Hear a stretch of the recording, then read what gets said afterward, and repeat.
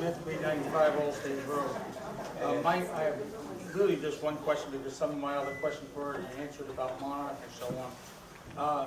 I've been in a lot of the meetings since June, and this conversation has come up about EMS.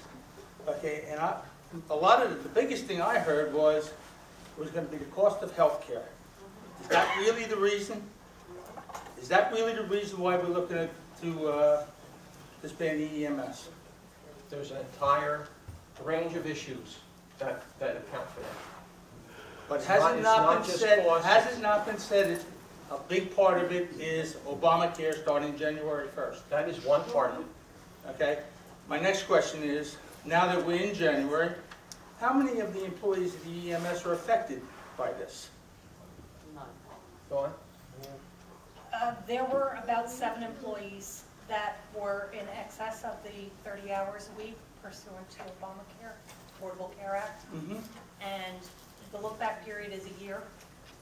And the penalty for that is based on how many full-time employees you have, not based on how many people violate the Affordable Care Act regulations. Right, because I'm very much aware of that because in my job, okay, I have to be very much up to date on the Affordable Care Act for my clients and so on and so forth, okay?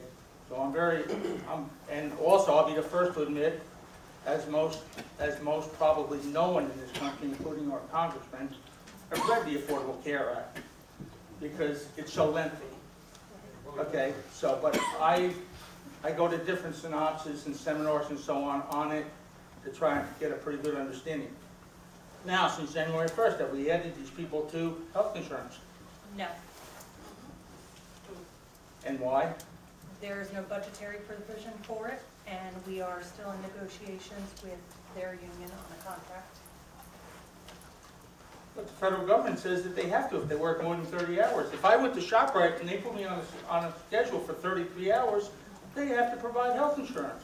Right, but there are no budgetary provision for it right now. And they are expected to stay under that.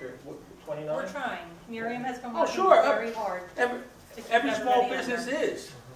Okay, they're trying to hire as many part-timers that they can, not to have to afford this, carry this expense. Okay, that's all I have to say. Thank you. Thank you. Thank you, man.